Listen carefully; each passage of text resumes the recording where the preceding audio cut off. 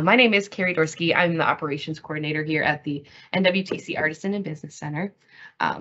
What that means is I kind of handle all the day-to-day stuff, all the fun stuff, and I also handle all of our business and entrepreneurship programming, which is like the heart and joy of the work I do. So this Artist Journey series we do once a month, and we do 9 a year. So the way I try to set that up, because I wanted to really help people, is that we feature 3 artists a year. We feature 3 community organizations a year, and I cover 3 business topics a year. So that's how I break it up, because I think it's great to hear artist stories and hear from artists in our area who are doing amazing things. I think it's really important to hear from the organizations in our area, how artists can get involved, how organizations serve artists. And then I think it's really cool to cover a couple of business topics, some like tips and tricks and things like that along the way from other experts. So we usually do this on the 3rd Tuesday of every month. Unfortunately, I had to cancel 3 weeks ago, and I am still dealing with this terrible sinus infection. So if you see me like mute and pause and grab my water, it's because I'm coughing and I'm trying not to bother everybody with that nasty cough. So before I get too far off on a tangent, thank you all for being here. Thank you for watching this content. It's something I really enjoy doing, and I'm so happy that we could reschedule this one because I think it's really important. And on that note, Kelly, I would love if you would introduce yourself, tell us a little bit about you and who you are. Sure. My name is Kelly Strickland. My day job that I'm not really here to talk about is that I'm the executive and artistic director of the Widener at University of Wisconsin-Green Bay.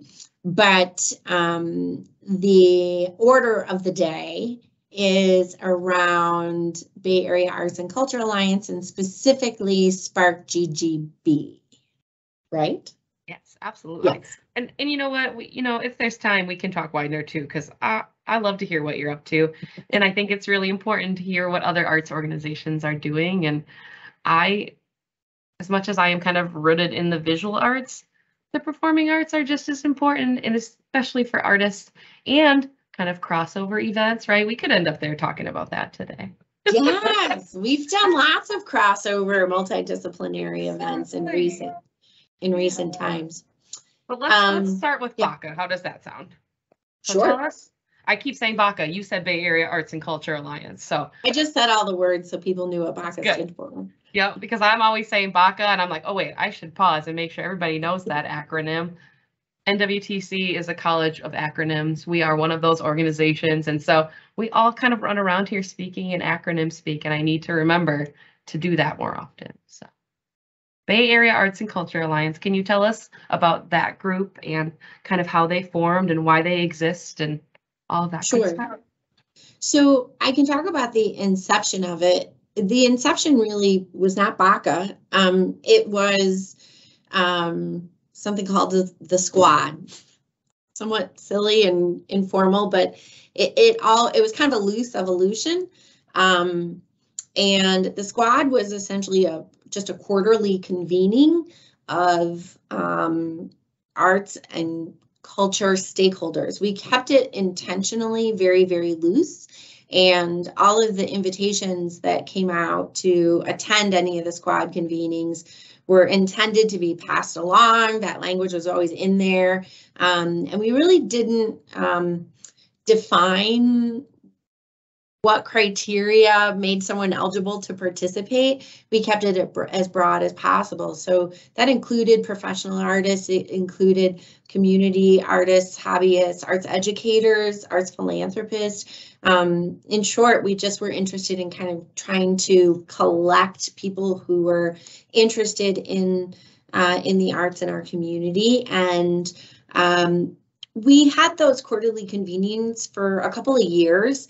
And we were sort of trying to find a home for it, so I think it lived for a little bit with Mosaic, and then that wasn't, they were kind of undergoing some organizational change, and then we talked about maybe moving it over to the Art Garage, and they were going through some organizational change. And the folks that were kind of the driving energy behind the Squad, it was all volunteer based, and and mostly we were just interested in kind of like keeping the energy going of having something regular where anyone could walk through the door and find other people who were committed to the livelihood and sustainability of arts and culture in our community.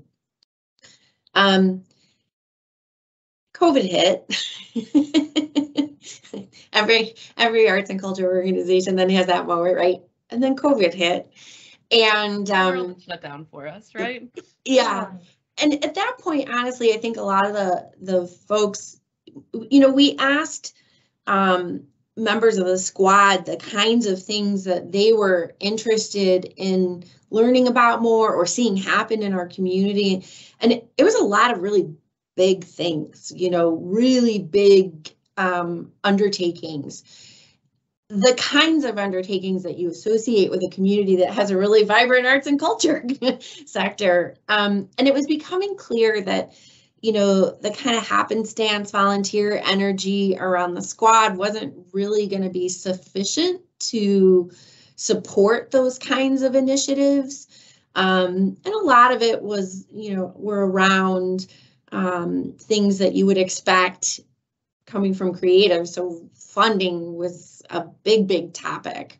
And so the folks that had been that happenstance volunteer energy around convening the squad said, okay, well, what would a representative body look like that was kind of meant to reflect what we were hearing from folks who were showing up at the squad convenings, and the attendance at the squad convenings was, you know, it was loose, like it was different people every time, but we would have anywhere from 40 to 60 people depending, you know, and it was becoming clear that if we were going to try to move the needle on any of the big desires of the creative community, something with more formal infrastructure was going to be required.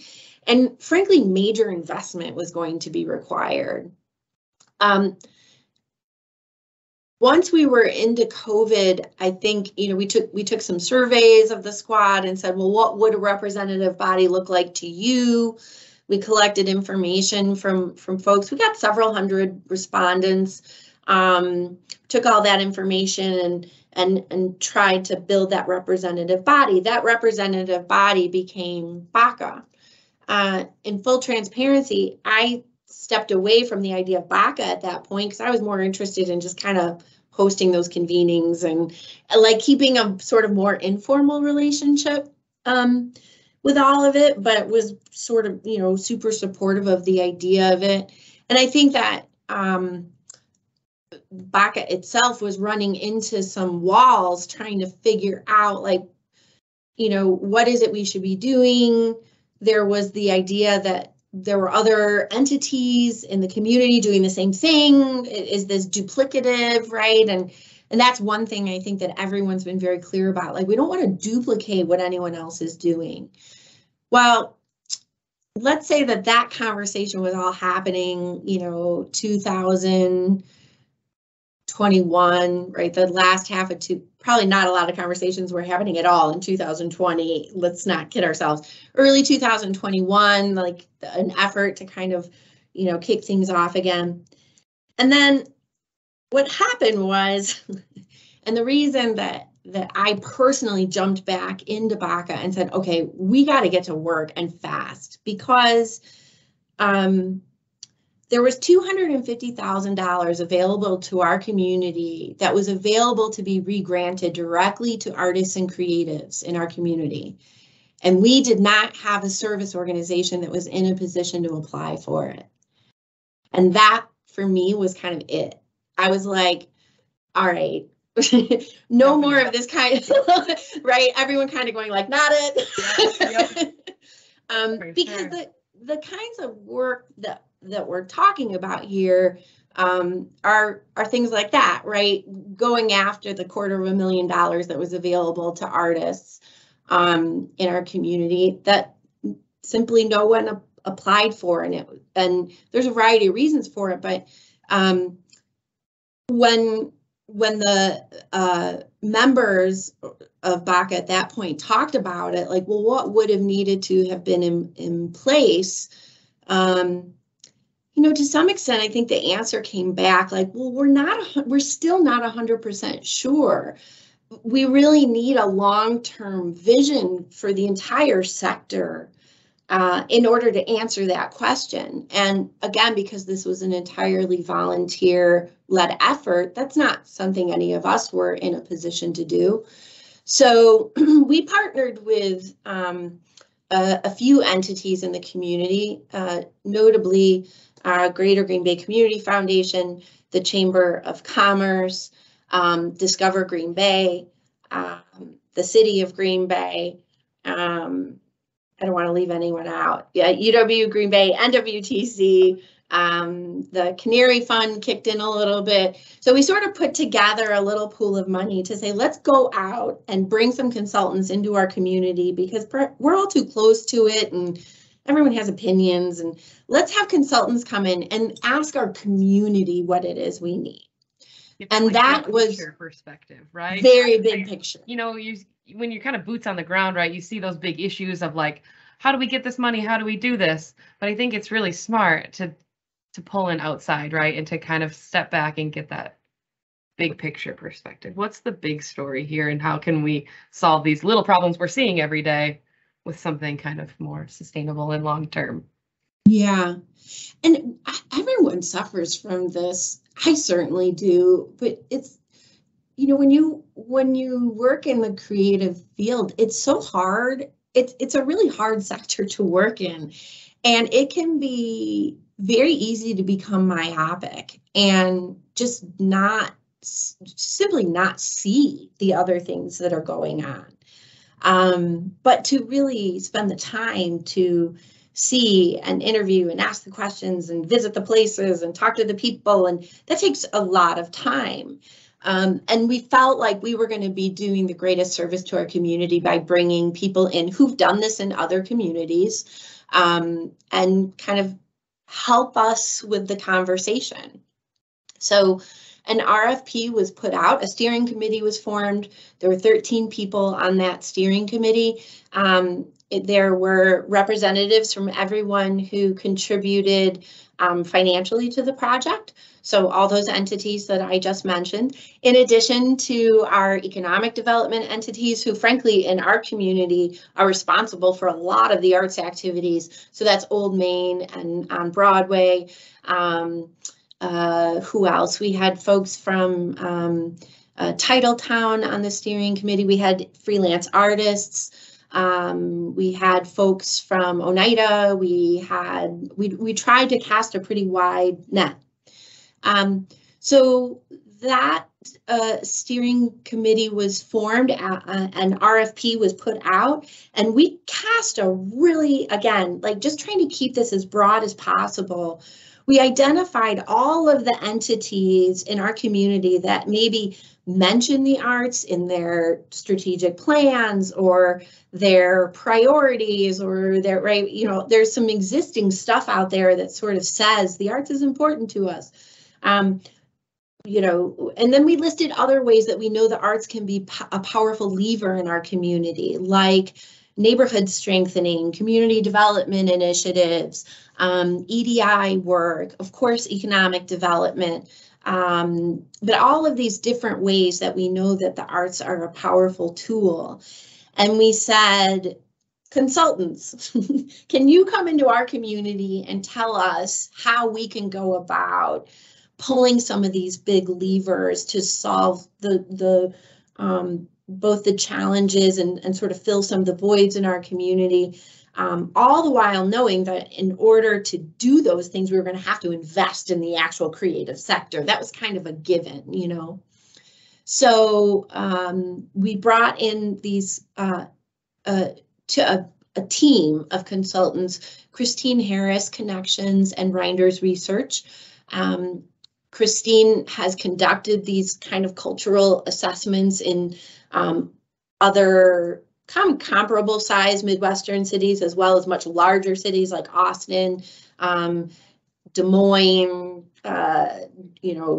Eugene, Oregon, so all over the place.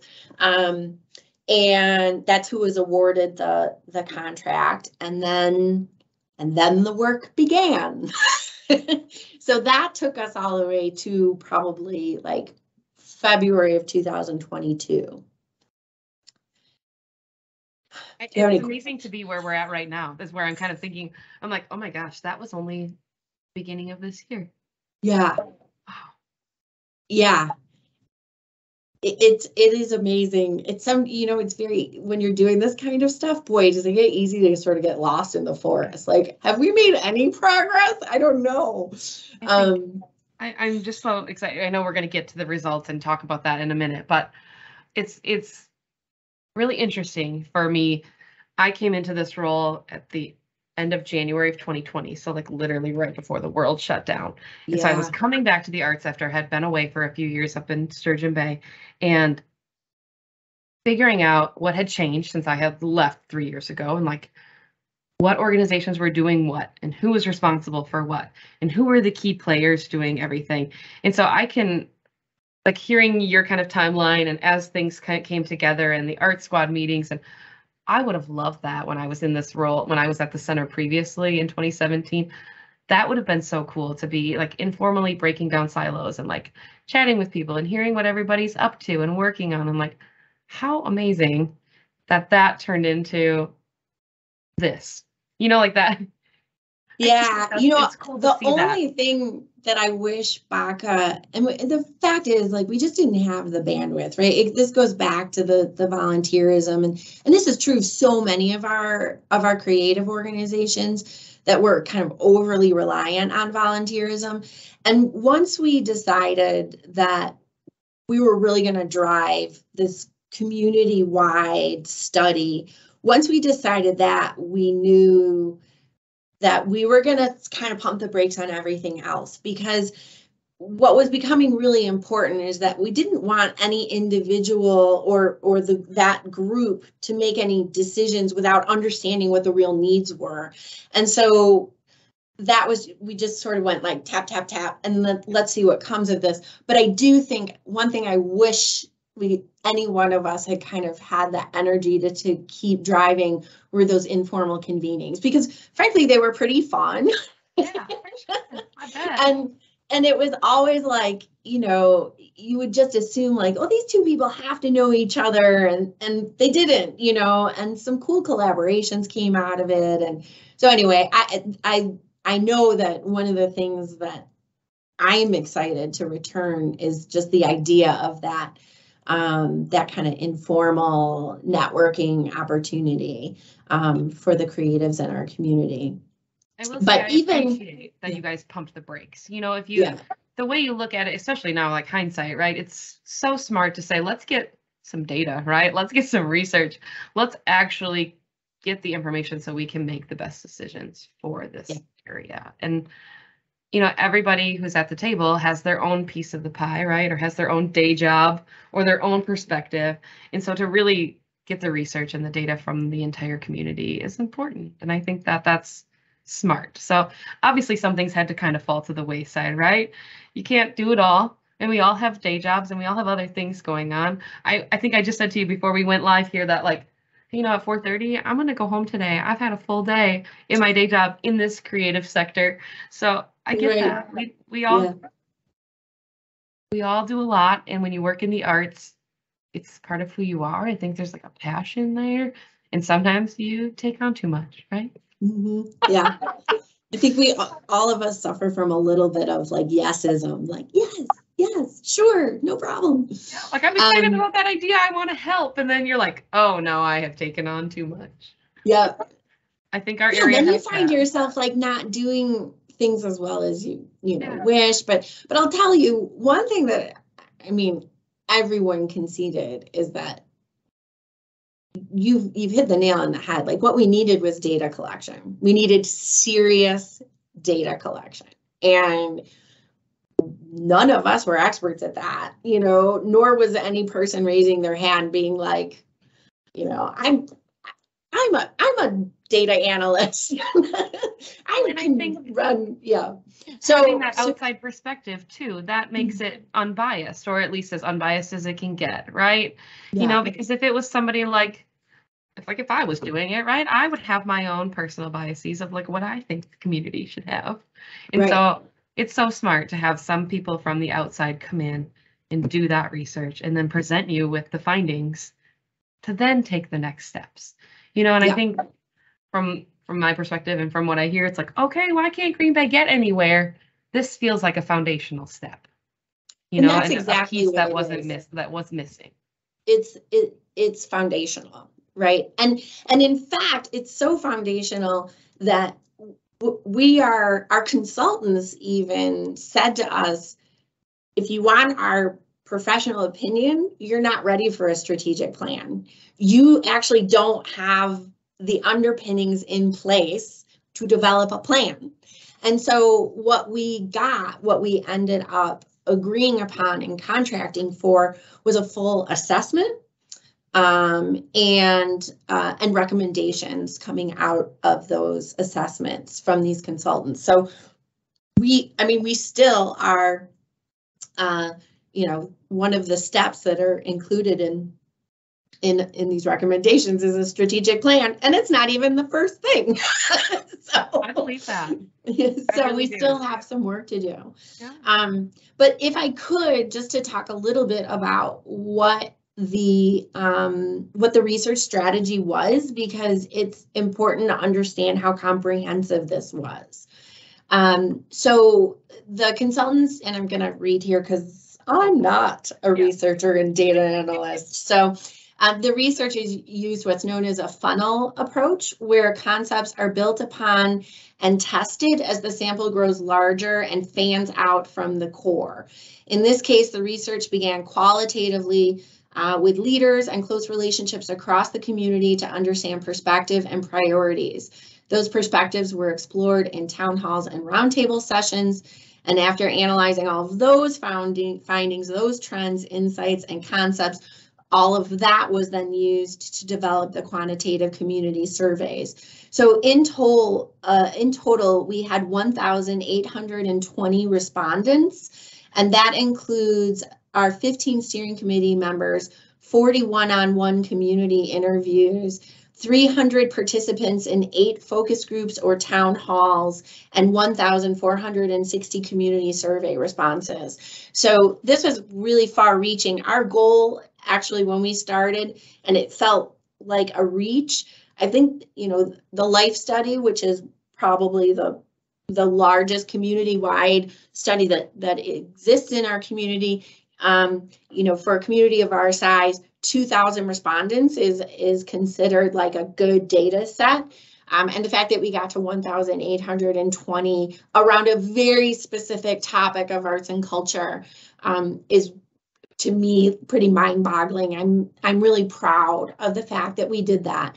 And that included, translating surveys, that included, going to letting the chamber or asking the chamber to have us bring the consultants to the meeting of all the municipalities in the county. I mean, it was every nook and cranny, and almost everyone that we asked to participated, which was really gratifying. One of the things that will come with the final report is a list of all those participants. Obviously not a list of every survey respondent, but all of, everyone who registered for town halls, or I don't think we listed youths who participated in the youth roundtables, but it was a good cross-sector sampling. That's really cool that Green Bay kind of supported this in that way, and Northeast Wisconsin, I should say. I think that shows that there is a lot of arts and culture here, a lot that people might not realize. So, well, I think one of the things that is most, I don't want to say surprising. It doesn't actually feel surprising to me, but the level of belief that the arts and culture are good for our community in a variety of ways, right? Not in one sort of single perspective of what a creative experience should be. There's definitely, it's broken down by sort of preferences for cultural experiences. That kind of information is collected, but just a real consensus in the belief that it's good for us, and a belief that it's worth the investment of our community. So to be able to see that, and like I said, it didn't surprise me, but it certainly was gratifying to see it. And then I would say, the other thing that feels surprising to me is the sectors. The data is lumped by the creative sector because everyone's self-identifying when they're responding to these questions. The creative sector, the business sector, the public political leaders, and then the community at large, everyone's identifying in one of those. If you look at the graphs, there's real harmony in like where people's peaks and values of priorities are, and it's unusual for the public and political leaders to be way up here and the community at large to be way down here. Rather, there seems to be, like I said, a harmony or a symbiosis of kind of like what's important to people and why. And the final piece of this like data, why the data, why spend all the money on getting this data, is that you have to look for the tools that are going to get us exponential investment, right? And when you're talking about like, we need a sustainable entity that is not just going to complete the paperwork to get the $250,000 that was available for redistribution to artists, but is proactively developing resources that exist in perpetuity for creatives in our community to fire on all of the ideas that they have and all of the programs they have. Data is where you have to begin because you have to make the case, and you've got to make the case to people who care about the arts and culture for very different reasons than creatives do. So when I talk about the fact that there's great harmony, there is, but they don't all have the same reason. So when you're talking to your business sector, they're thinking about talent attraction and retention. That's what they care about. They don't, as individuals, necessarily care, that there are those options for them as people. That's not what's motivating them to respond the way they're responding. And data is the way that you can speak to these groups universally. And that's why it was so critical for us to undertake this really laborious process, Yeah, you can say all day long that it's good for everybody, but if you don't have the data to back it up, nobody's going to listen, right? Yeah, nobody's going to listen, and nobody's going to invest in the way. And I'm not just talking about dollars investment, but of course dollars investment is important too. I'm talking about time. I'm talking about like endorsement, support, and enthusiasm from the most influential people in our community to bring everybody along. And again, like data is just, it's that objective language, the language of numbers. Universal, Yeah. You're trying to talk to all those different sectors and all those different people.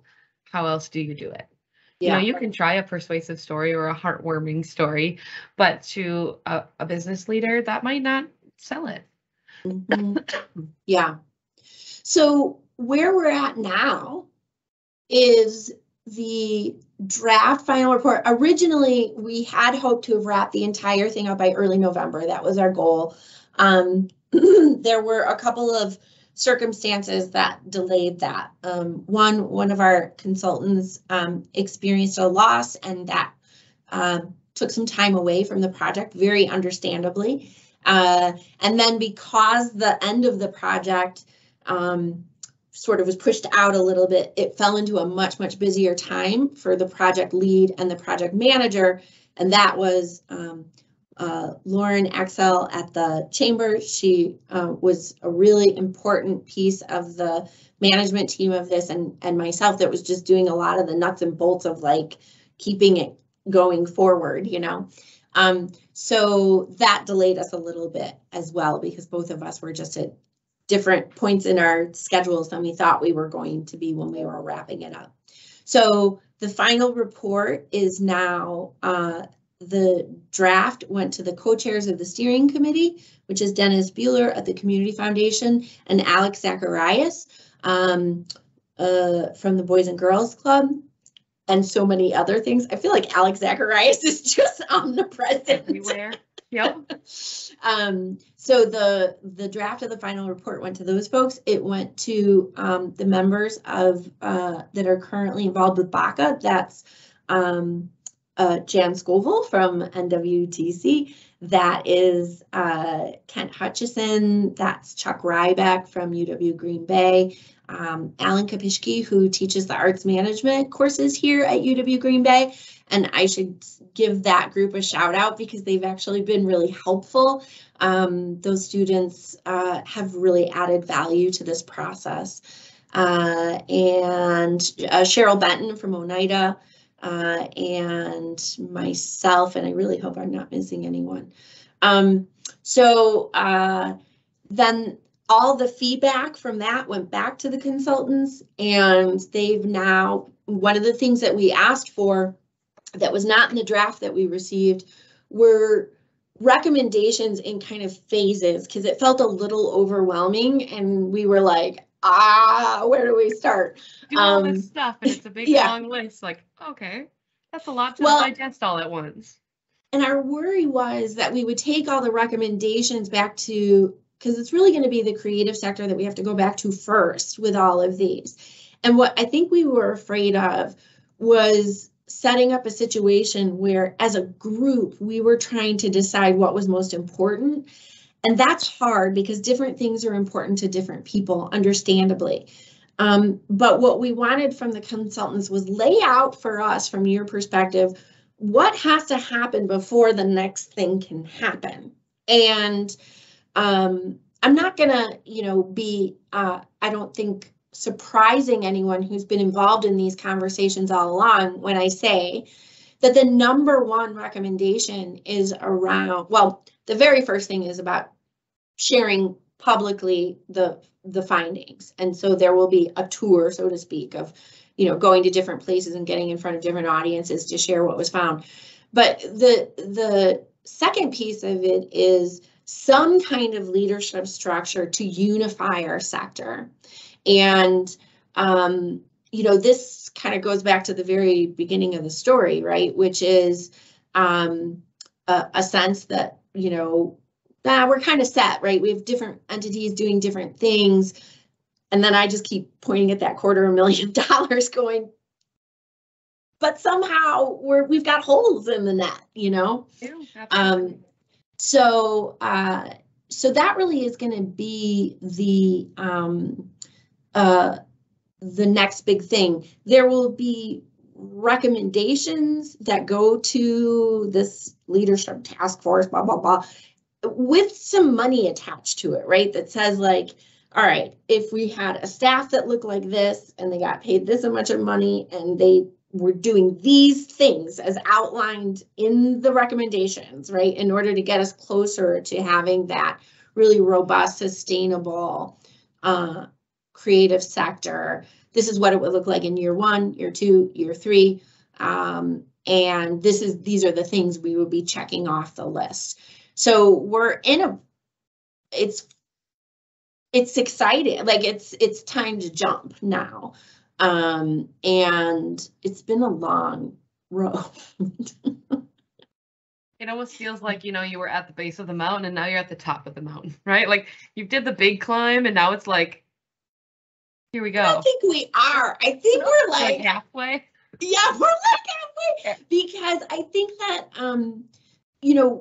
one of the things that has to happen, and Carrie, you and I have had this conversation in a group, and I'm not, I don't have any qualms about saying it out loud. when we had to kind of tap, pump the brakes on what it is we were, doing, I think that one of the reasons that letting the squad convenings go was not a great thing for this process, because it didn't allow for as much kind of informal conversation about the process along the way. And so however this leadership structure is formed to really pick up the ball and begin running, like that's when we're at the top of the mountain. Yeah. And I think that it doesn't exist right now, right? Like, as I said, BAACA is not that entity. We're an all volunteer group. So what it's going to look like and what it's going to be called and who it's actually serving and what that board, a proper 501c3, all of those things are yet to be done. And getting as much of the creative sector behind that as we can is going to be really, really critical. And I think that this is now where, like, if the ball has been run to the 50-yard line, I don't know anything about football, so I'm going to screw this metaphor up like royally. Sounds good to me. So what if it's like, no, it's not like football. We need like a scrum. Like we need 50 people with their hands on the ball, taking it through this next step. And I think that that's going to be fun. Like one, it's going to take it out of this like survey completion, did you finish the training on this database kind of stuff into like, all right, let's pull all of the people in. I have having a thought, and I know we're going to get close to this 4:30 mark, but I'm going to go on this thought a little bit. If I picture all the organizations in Green Bay, right? And one of them just popped up and was like, I'm going to be your arts advocacy, whatever organization. We would be like, what ground do you have to stand on, right? But now I'm as we're on this kind of journey and pulling in this data and the outside perspective and getting everybody from our community to be involved and have their voice heard and be a part of it, what better way to start a nonprofit, right? What a better way to start something for this community than to have the buy-in and the participation from the data, from the beginning, from the inception of this idea. And I think I can see the birth of this nonprofit coming, and it's exciting because I think back to when I got started in this role, and I had such a hard time figuring out who was doing what now and what organization had changed their mission to do something else. And I'm like, you're who I used to call for this. What are you doing now? Or your organization used to serve this audience and they're not anymore. Who's serving that audience? So I am so excited to be a part of the arts in Green Bay and Northeast Wisconsin and see this coming forward, because I think it's only going to benefit everybody. So that's the hope. Yeah. That is the hope. I can see it. And I think that there's been especially when it's all volunteers and they're doing it in and amongst their other responsibilities and jobs, it's hard to communicate everything to everybody. And I think that's the part where I'm like, what's going on over there? Who's doing what over there? Somebody's saying something about it over here. And I'm like, I think that, and I'll lose my train of thought here, darn antibiotics, but I think it's really cool to see this kind of coming together and this kind of hope for Green Bay. I've worked at a couple of organizations in the area. I've always been in the arts, and it's always felt a little disconnected. It's always felt like the left hand doesn't know what the right hand is doing, or we double book things on different dates, or, we don't know who to go to, or, some of us attend the Americans for the Arts stuff and some of us don't. And it's all this kind of who's doing what, and it's cool to be at this part, and it's cool to hear about the work that's going on. It's really important to, a few findings that everyone will be able to read in the 81-page report that are really unique to our community. And this probably is not going to feel surprising. Half of it won't feel surprising and half of it will. For a community of our size, we actually have very few arts and culture nonprofits. And the ones that we do have very, very small budgets.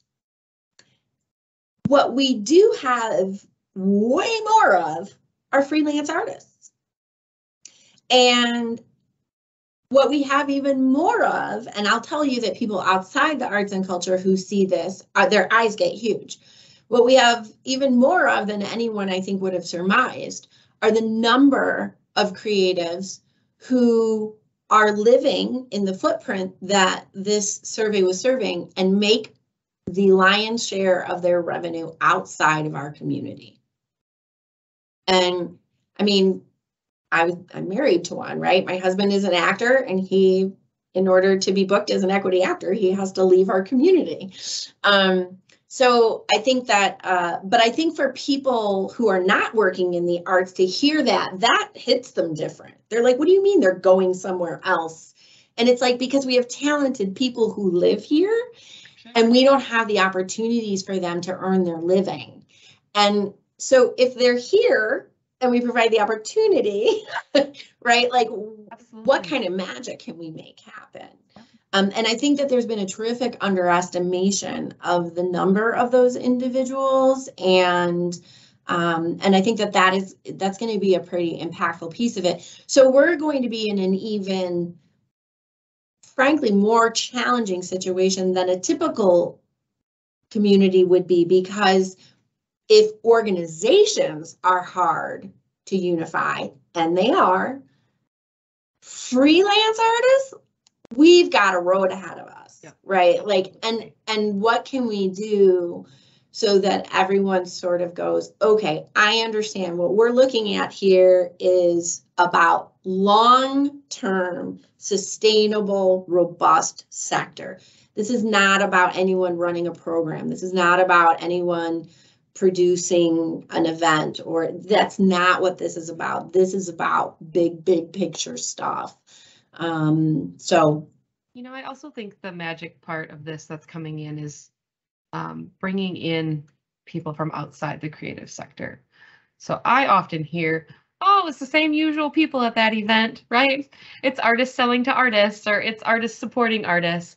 And I think that's the other magic piece that's going to happen with this, and that you've already done with the research, is bringing in those business sector people, and like people who are not part of the creative sector and doing this work and going to those events. We're bringing in people that aren't the usual crowd, and that's a missing piece, I think.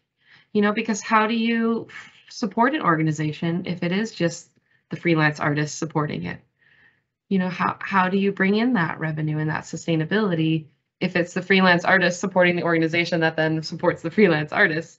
There's not a big enough pool to support everybody. So I think that's the magic part too, is bringing in that outside perspective. Yeah, and I think that, you know, whoever is a part of these next conversations about, okay, what does this, you know, arts council, arts agency, whatever it is, how is it going to look different? We have lots of samples from communities of our size all over the country. And so we know what their budget sizes look like. We know what their staffing looks like. We know, you know, what their granting programs look like. We know what their corporate fund programs look like. But what's really going to be left to our community is to say, but our community is not exactly like those communities. We don't have your standard, you know, well, here's our equity theater, here's our professional dance troupe. Like, we got one of all, right? Yep. We don't really. We have we have a lot of presenters. We have a lot of freelance artists. We have, so it's interesting. We have a lot of community arts organizations. We have a different makeup than you see in your kind of typical, you know, we have a different makeup, a different constitution of what the creative sector is. And yet, in terms of numbers, we certainly have opportunity, right? Like, our creative vitality index numbers are not what Eau Claire's are. They are not what Grand Rapids is. When we look at these comparable communities, we have room to grow for sure. But absent of what you think of as those kind of standard, like every community has fill in the blank, absent of those, it's amazing that we have as much, especially economic activity, as we do. And what that means is we've got a lot of hustle going on. We got a lot of entrepreneurs. We've got a lot of, and these are not non-for-profits, right? These are just hanging out shingles. This is Bo Thomas, right? That's why he gets 2,000 views when you interview him. Yes, absolutely. So we're singular in that way. It's going to be interesting. We've always said, you know, working around here for, I'm going to date myself now, over 11 years in the arts. I think that Green Bay is a different animal. You know, it is. It's like you study all the different cities in like Paducah, Kentucky. You know, you look at all of those arts communities and those communities that were revitalized by art. And Green Bay is different. Green Bay is unique. And it's going to be, whatever comes of this is going to be unique to Green Bay. Yeah. And make no mistake, it's not going to be easy either, right? Like, and that's why I feel like, nope, we're not at the top of the mountain. We're just at a different hard part. Maybe it's like a mountain range and there's lots of peaks. We'll draw this metaphor. Yeah. Okay, so we've got 15 minutes left. I want to make sure anybody who's on the call, if you have questions, please unmute and just jump into the conversation, or feel free to drop questions, anything like that in the chat.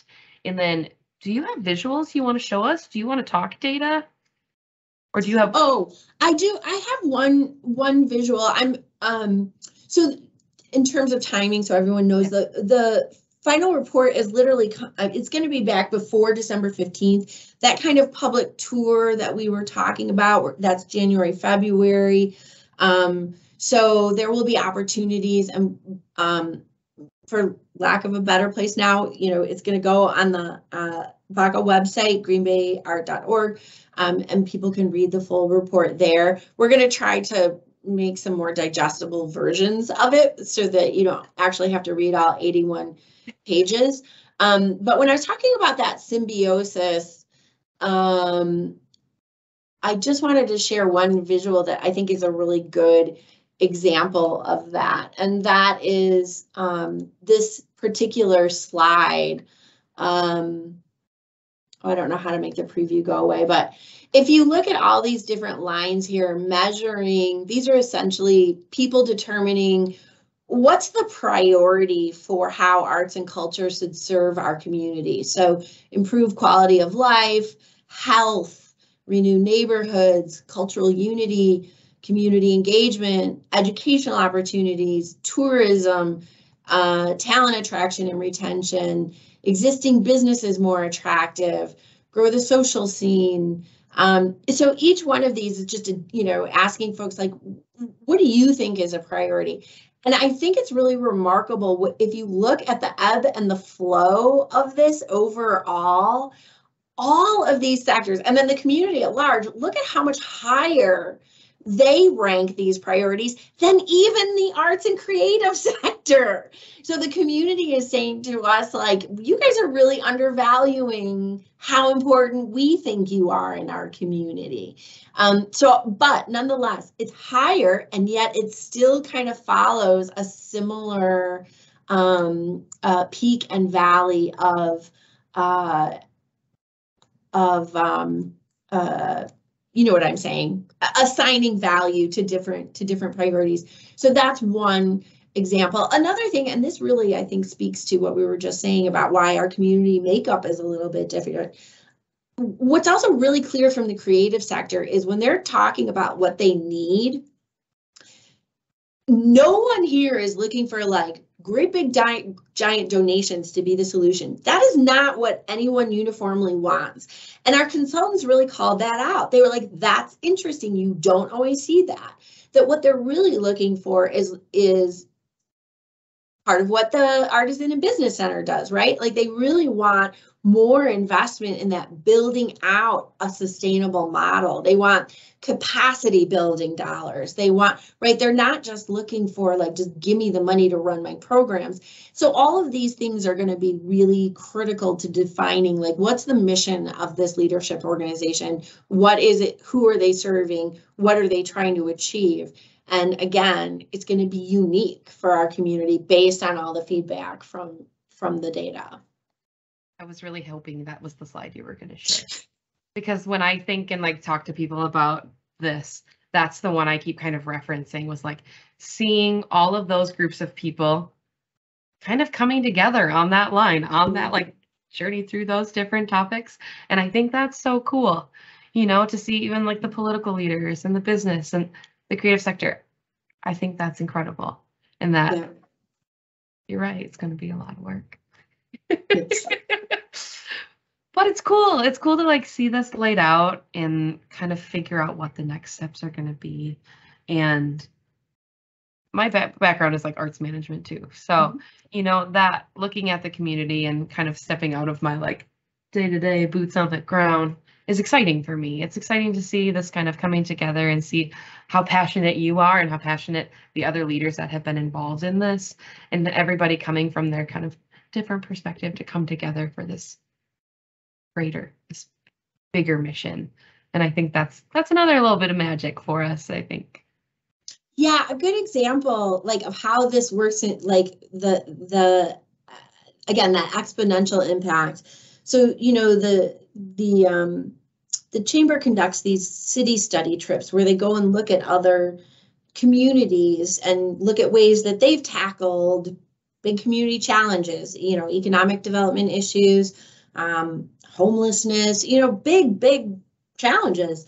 And there was some crossover on the last city study trip, and the team was in Pittsburgh, and we're visiting the Pittsburgh Cultural Trust, the Pittsburgh Symphony, and it was great to see those folks who had participated on the steering committee, who had watched this data be collected along the way, start to connect the dots. And so for someone like me who works in the arts to be able to ask kind of leading questions of cultural workers to say, can you tell us, like, what's the breakdown of your budget? How much is contributed? How much is earned? What does your staff look like?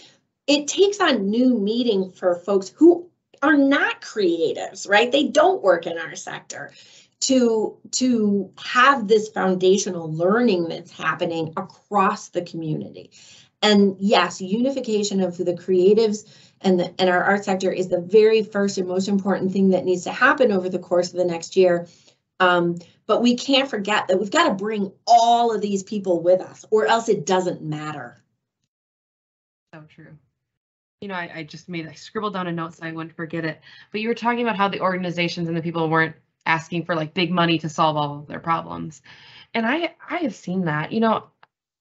I think our community is so used to making their dollars go as far as they can, and that these tiny small budget nonprofits we have serving the arts in this area are so used to making big things happen with very small amounts of money.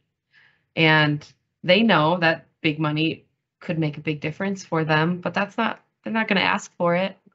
I see these organizations where they're like, any, like a $10 donation, and they can do amazing things with that. And it's like, that's what Green Bay is really good at. Yeah. And I think that is a universal truth about artists and creatives. I laugh all the time, and I don't hear it as much as I used to. I think at the beginning of my career, 30 years ago, you would encounter more of this attitude about the artist as being sort of frivolous, or, that dreamy, like feet off floating in the air and, not grounded in reality. And that's just simply not true. I think artists more than anyone can take literally your garbage and turn it into, right? Seriously. And so I find them to be the most resourceful, the most innovative. We are woefully under-resourced, and it's not always, I think, tasteful to people to have to use the vocabulary of other sectors, to have to use the tools of other sectors for advocacy. But in fact, it is effective. And that doesn't mean that I don't have great respect for other approaches to the work. I do. This just happens to be an area that I have experience in, and I know is proven it can work. And it makes sense for this area. It makes sense for the industries in this area. It makes sense for the size of our community. I think that you've taken a really great approach, and I'm really excited to see what's next. I think it's going to be an exciting and interesting journey. Thanks, Carrie. I really want to thank you for inviting me to have the conversation, and that the conversation will exist in this format. I think that that's going to be really useful. I appreciate that. Yeah. So a little artist journey tidbit. So it started in person before I got here to this role, but then I took over, the world shut down, and we pivoted virtually, and now we're never going back, because what I have discovered is that artists don't want me to say, be here at 5:30, cram into a room, listen to this presentation. They want to turn these recordings on when they're painting in the middle of the night, when they're eating dinner, when they're holding their kids, when they're doing other things. And that's been kind of the beauty of this, is that, we've got a handful of people here with us live. They can interact if they want to. People have that opportunity. But then the recordings live on our YouTube channel and on our social media, and it reaches so many more people than I could even fit in a room. And I think that's one of the coolest things. So I am so thankful that you joined me today. And thank you for the reschedule with all of this situation I have going on. I appreciate that and your flexibility. And I'm excited for the future. I am really hopeful for Green Bay. I shouldn't say hopeful, because it's going to happen. I'm really glad you came back from Sturgeon Bay. I mean, I love Sturgeon Bay. I always will. And I love working in the museum up there. But this is my place. This is where I'm meant to be. So it's good. I'm a visual artist. Oh, thank you. And same to you. You moved up here from far away, right? Not far away. I'm from Chicago. Oh, hey, that's a whole nother state. It's a 3-hour drive, as I try to remind my mother on a regular basis. Oh my God. 3 hours is nothing. I drive 3 hours west to my sister's. So, hey. My relationship to distance and time has changed entirely. Like, I don't think anything of driving 45 minutes now, because you can get, in 45 minutes, you can go hundreds of miles. Absolutely. And see a whole different landscape, right? Yeah. Well, thank you very much. And thank you to those of you who joined us virtually today. I appreciate it. We will get this recording edited and posted to social media probably yet this week. So. Thanks, Carrie. Absolutely. Thanks, Kelly. Bye.